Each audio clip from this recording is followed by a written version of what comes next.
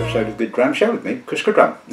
A week, it disappears, it flies by. Here we are again, yet another tasting. And I thought, you know, this week it was probably about time I had another look at Carn Mor and their single cask releases called the Celebration of the Cask. It's been a while since I've done an episode on Carn Mor, and they kindly give me samples each time they do a bottling run, which tends to be around about, I think, about sort of 4 times a year. They do these things, and I thought, you know, I had a load of samples knocking around. I thought I'd just select a few that were released last year. Some still available, some no longer available, but you know, I just thought, why not, you know. So we've got an interesting selection of whiskies, and I don't think there's kind of an awful lot to say. You know,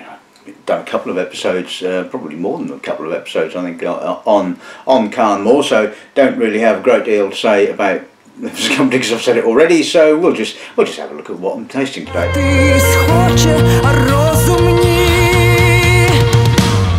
So we're going to kick off with the youngest bottling, which is a 19-year-old Glenlossie. Now that's quite interesting. Well, interesting.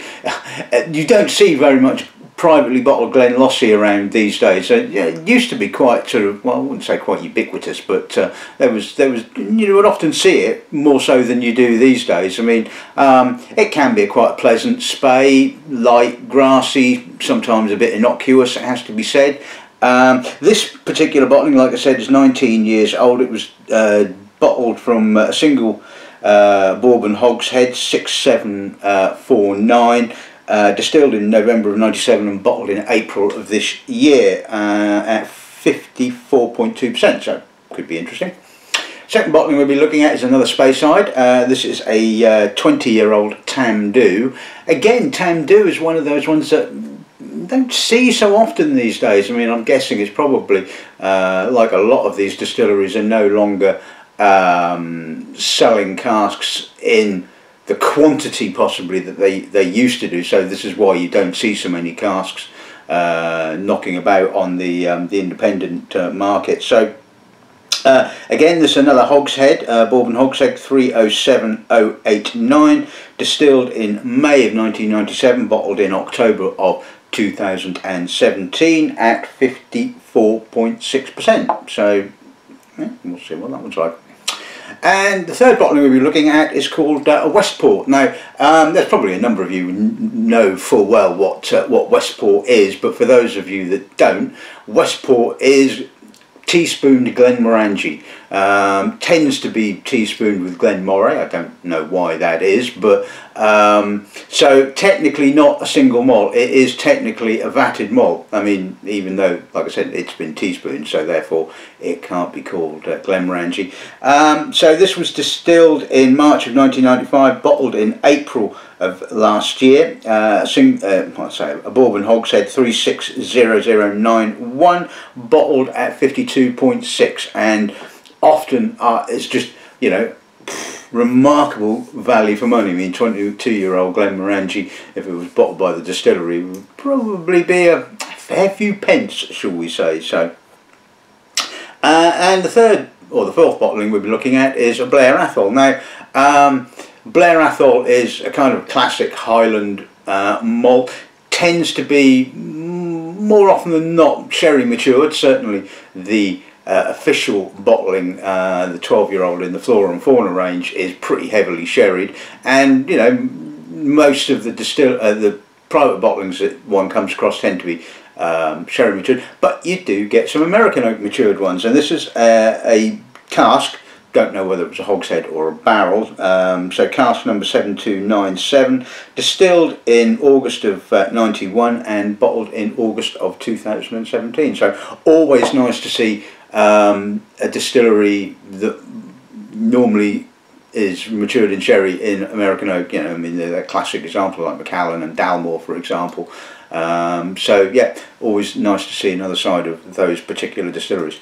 This penultimate bottling is a very, very special bottling, and was released in December, just before Christmas. It was for the retirement of the Brian Morrison from the Morrison and Mackay, and this was fittingly a 26-year-old Bowmore, distilled in May of 1991 and bottled in November of 2017. I think it was 2 casks, I think. It's not a single cask bottling, but certainly comes in a nice kind of gold outer wooden packaging kind of thing, and looks slightly, slightly different labelling, as you can see from the introduction picture. And well, without giving too much away, it's not going to be crap, is it? This is Brian Morrison we're talking about here. He is not going to bottle a crap whiskey for his retirement, is he? So, needless to say, I'm going to be looking forward to trying that one. Well, I've already tasted it, but you know what I mean. And finally, we'll be looking at a grain, and look at the colour on that, will you? I don't know whether you can quite see that. I mean, first fill bourbon, one would imagine. It's a barrel. Bourbon barrel, 67863. This is a Girvan, by the way, 27-year-old Girvan, distilled in December of '89 and bottled in October of 2017 at 51.4%. And Girvan does tend to be one of the more lighter of, or I tend to find one of the more lighter of the grain whiskies, and does pick up the oak pretty well. But I mean, that's got some serious colour, so I'm expecting some serious oak on that one. So anyway, but we shall get to that one at the end. So before we do that, obviously we've got a few more to get through first. So anyway, let's kick off with the Glenlossie.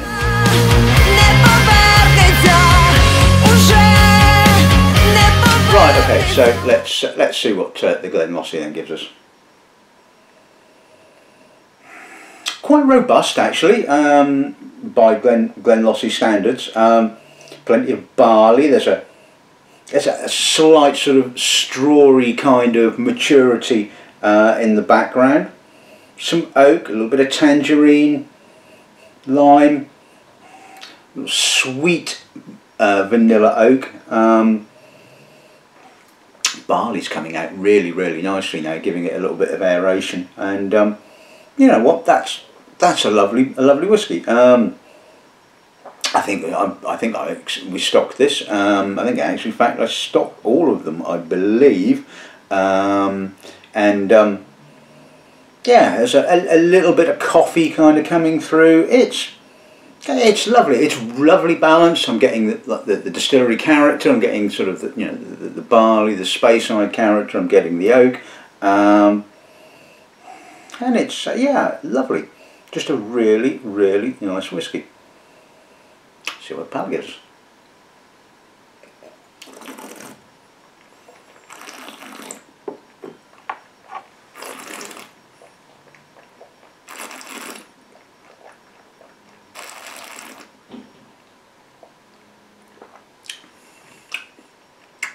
Oh, it's a juicy finish. Opens up with a little bit more oak, so a little bit more vanilla. A little bit more tannins as well. It's kind of a little bit dry right at the start, in actual fact, which is quite unusual. I mean, the tannins obviously are adding sort of like a really nice structure to the whiskey, and a little bit of spice, and a touch of white chocolate on the beginning. And barley kind of comes through quite pleasantly on the middle. Finish is wonderfully juicy, but all the while the kind of tannins are just kind of sit there, and they're kind of sort of pushing, if you can imagine, kind of pushing the flavours kind of inwards. I know this probably sounds a bit daft, but this is pretty much what it feels like it's doing. The tannins are just sort of kind of sitting right on the edge of the tongue, and are kind of almost compressing the flavours. And so you get this lovely, like I said, this wonderful juicy apricot tangerine finish with the sort of the barley lingering. And that's a bloody good cask, it has to be said. I mean, that is really spot on, just bloody good at the end of the day.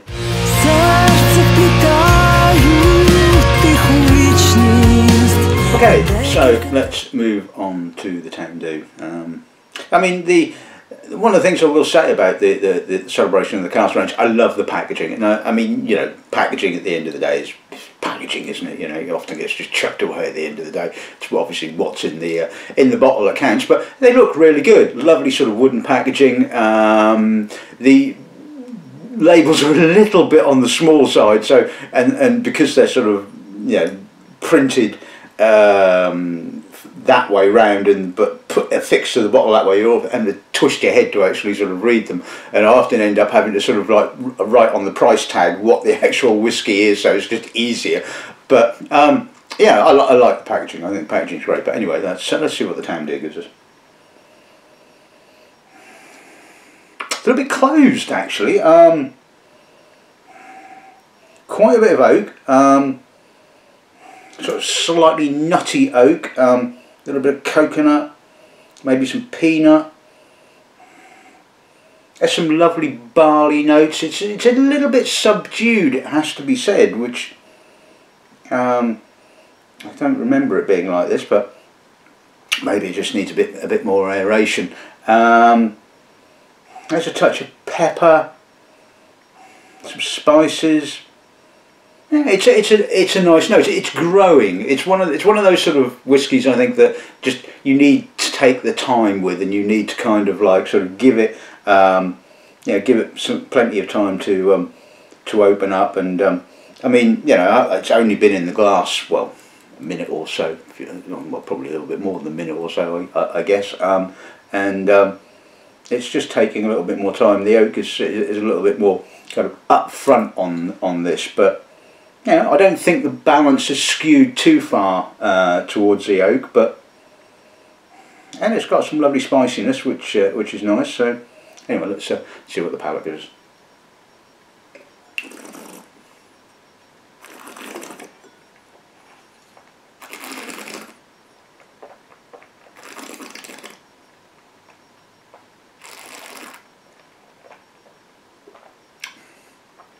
Oh my God, that's good. Other way round with the palate, in actual fact. Oak is a lot more subdued, more under control. It's got that more kind of mature, sawdusty character, and the palate is gorgeously honeyed. I mean, it is just absolutely dripping in honey. It is wonderfully soft.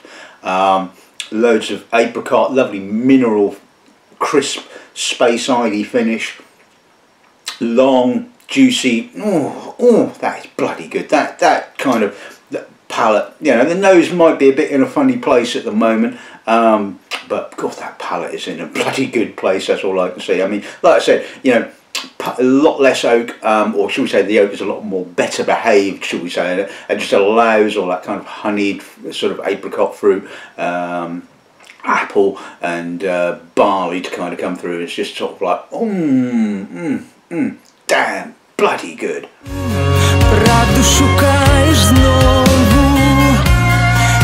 Right, okay, so let's move on to the Westport. It's quite interesting. I had a customer come in the shop the other day and said, you know, what do you think about the sort of the bog standard kind of stuff, you know, Glenmorangie, Glenfiddich and stuff like that? I said, you know, I don't dislike them. They have a bit of a negative press, I suppose, because they're very ubiquitous and you can find them all over the place. But you know, the whiskies that both Glenmorangie and Glenfiddich make are, yeah, there's absolutely nothing wrong with them at all. But anyway, let's talk about this particular one, shall we? The 22-year-old Westport. Aromatic, fresh, barley, honey, apricot, a little bit of citrus, touch of pear. I mean, it's just a beautiful whiskey. I mean, aromatic, and you know, it just kind of goes. It's the sort of whiskey you just want to sort of go and just sniff, and you know, there's a little bit of oak as well. Touch of a little bit of chocolate, just a smidge, maybe. But God, it's just a gorgeous whiskey. Really, really nice. Yeah, just a lovely nose. So let's see what the palate gives us.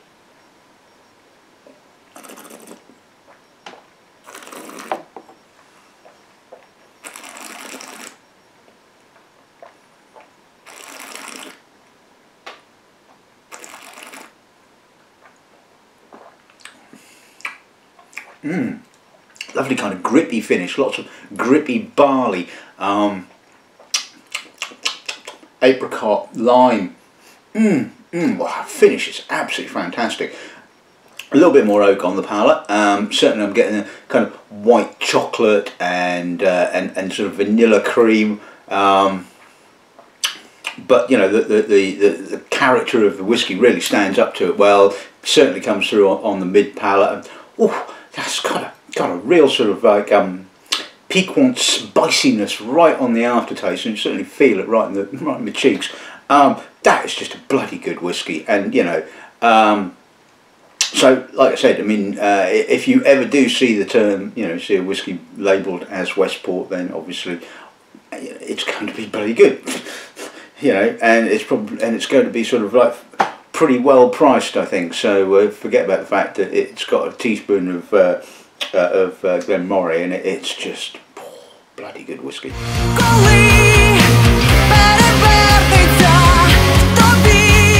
Okay, so let's move on to the Blair Athol. This was obviously bottled in August of 2017. Let's see how it goes.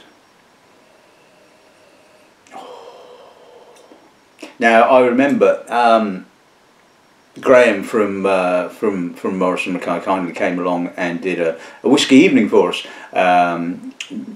back this sort of time, in actual fact, and kindly brought the this bottling, the Blair Athol, and it went down a storm, and it is just stunning.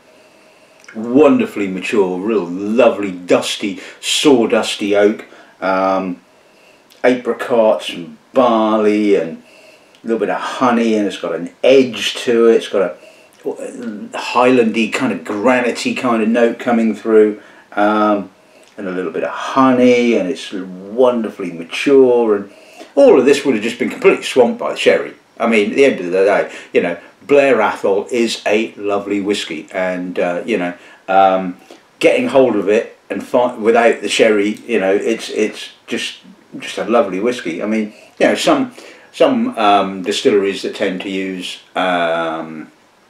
a lot of sherry, their spirit doesn't seem to be quite so comfortable, shall we say, in American oak, and certainly Bowmore is one of those particular ones that can often be a little bit hard, shall we say. But Blair Athol, it's just an absolutely gorgeous whiskey, really, really nice.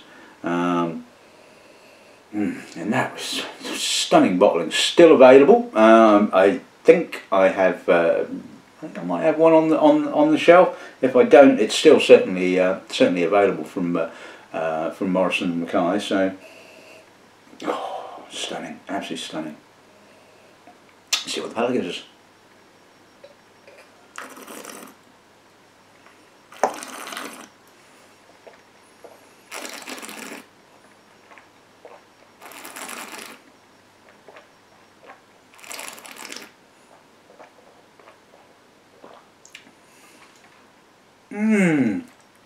Well, it's got a lovely kind of pulped white fruit finish with a bit of spice.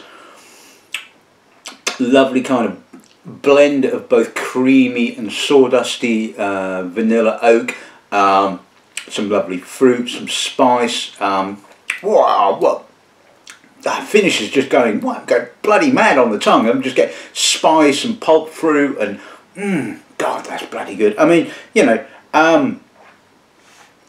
Yeah, Morrison Mackay are just exactly the same as any other independent bottler. They bottle some obviously very, very good whiskey. They bottle some less good whiskey, and so I'm not trying to pretend that, shall we say, everything they bottle is gold, shall we say. But at the end of the day, I much prefer to review the bloody good stuff rather than the not quite so good stuff. But anyway. Fortunately, in the celebration of the Cask range, the hits, shall we say, very much outweigh the misses. But this particular bottling is just stunning. I just love that bottling. I mean, oh.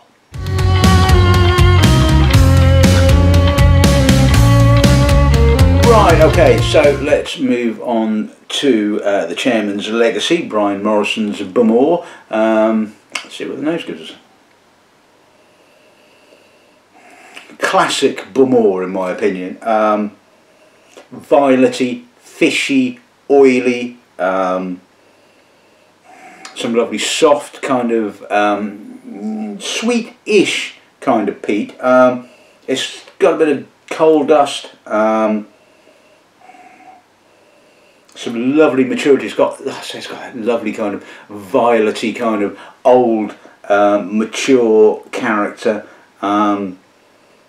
Oh, stunning, absolutely stunning. I mean, spot on. Yeah, this is when you think of old Bowmore or mature Bowmore, this just is it. It is mature Bowmore.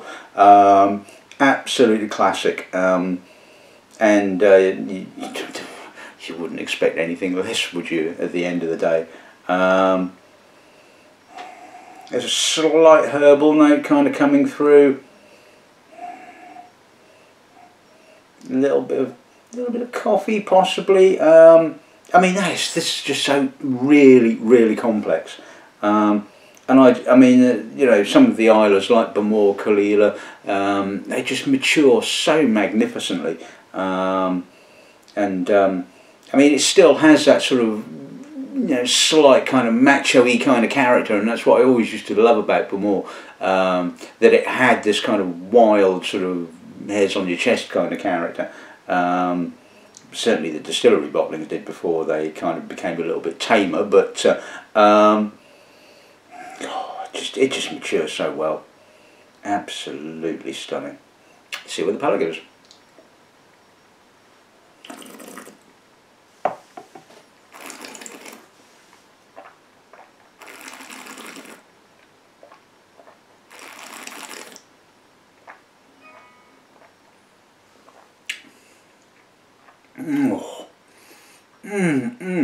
Gentle, delicate, oily, white fruit, salt, fish, gorgeously dusty, violety peat, which really kind of comes through on the finish and kind of sort of sticks to the mouth, it has to be said. A little bit of coffee, but that violety peat just kind of lingers and lingers and lingers, and it's just, again, just classic old Bowmore, it has to be said. Absolutely stunning. And yeah, it's not cheap. It's what, 300 and something odd pounds a bottle, which is a bit hefty, I suppose you could say, for a 26-year-old Bowmore, but it's basically what it represents at the end of the day, you know. And absolutely stunning.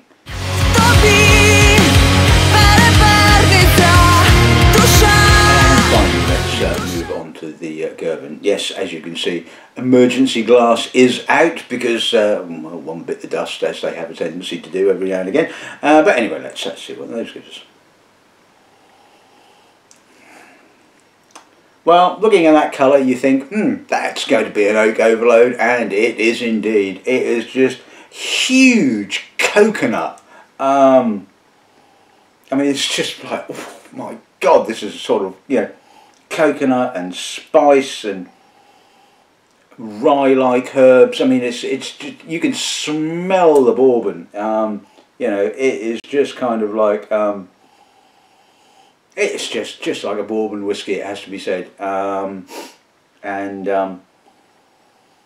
It's a lovely nose, it has to be said, but you know, I mean, it's all about the oak. There's no kind of subtlety there at all. There's no nuance. It's kind of, you know, I'm a raving oak monster, and but then again, if you love American oak, if you love bourbons, and I do, you know, and okay, I mean, yeah, it's nice. It's kind of an in-your-face. It's a big kind of bourbon-y kind of nose, and yeah, there's no distillery character. What do you expect? It's bloody Girvan, for God's sake. You know, it's there isn't exactly an awful lot of distillery character in Girvan, it has to be said. Yeah, you can argue that. I mean, I've tasted sort of, I suppose, I've tasted better balanced grain, old grain whiskies, and I like to sort of, yes, I like the oak, and the oak often tends to be a big focal point of the grains.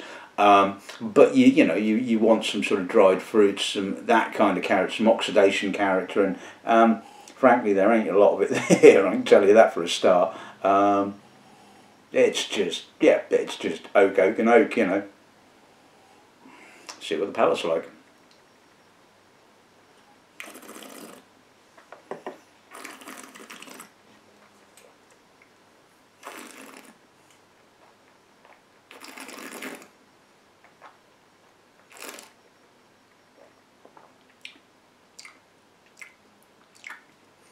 Quite dry, chocolatey finish in actual fact, but would you be surprised when I say it tastes of oak? Well, no, God no.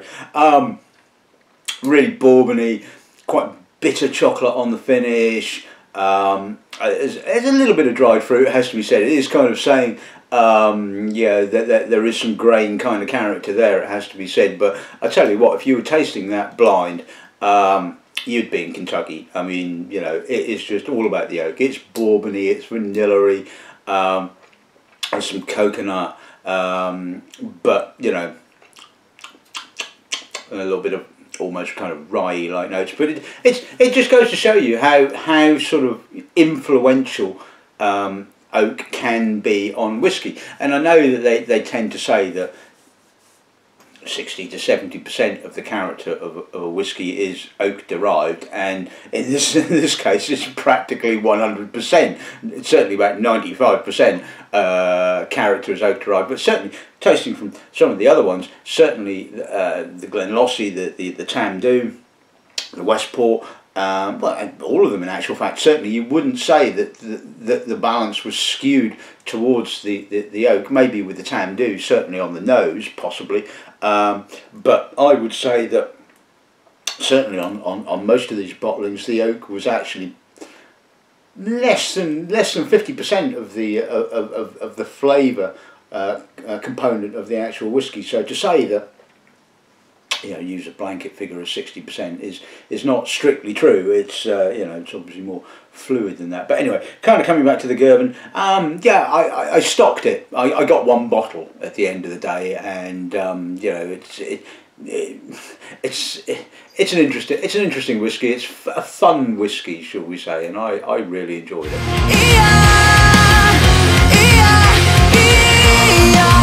So let's sum today's episode of the show up. I'd just like to say again a real big thank you to Morrison and Mackay for continually popping in, and or certainly for Graham popping in and leaving me samples and all that kind of stuff. And I know that they're doing really well as an independent bottle. I mean, I know they've been around for a number of years.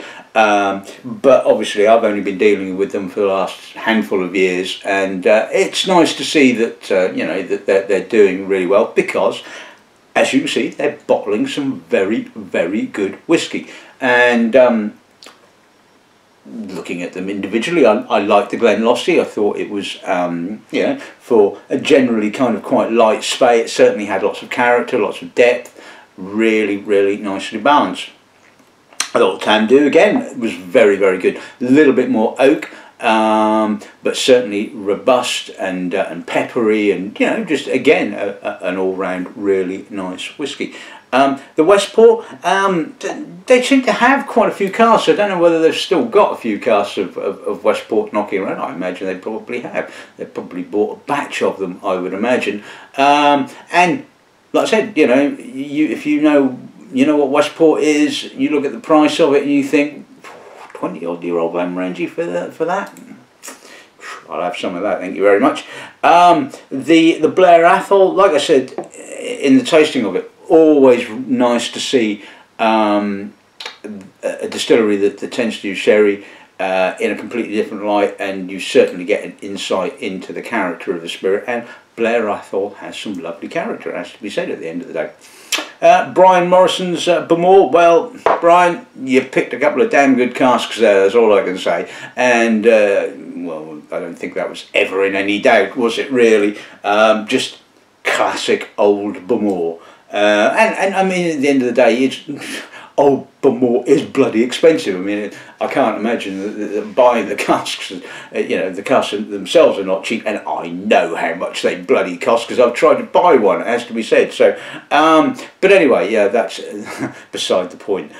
Just stunning, absolutely stunning.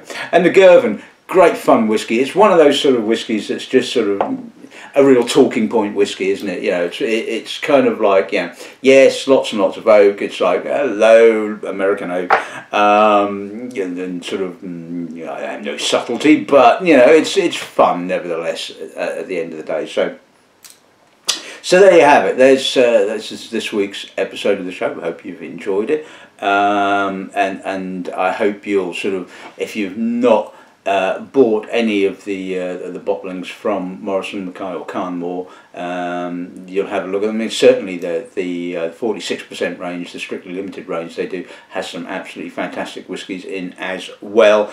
But obviously the Celebration of the Cask are the ones that we're talking about today. So anyway, that's this week's episode of the show in the bag, so to speak. Next week, I will tell you what we're going to be tasting next week, because I've already figured it out. We're going to be doing the other half a dozen Christmas releases from McKillop's Choice, so that's going to be a bloody good one as well. So anyway, until then, all that's left to say is good afternoon, and mine's an Old Bowmore. Thank you very much.